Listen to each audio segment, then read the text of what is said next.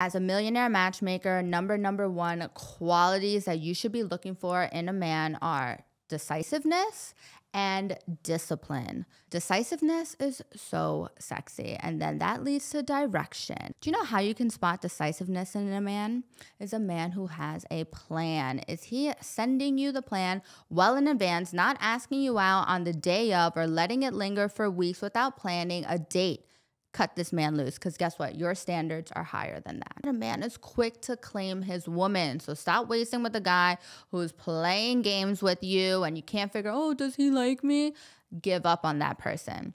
Disciplined. This is a man who has direction, who makes certain choices in his life in order to create success for himself, whether that's wellness, wealth, his emotional well-being, with being around the right people, surrounding himself with a good environment. Agree or disagree?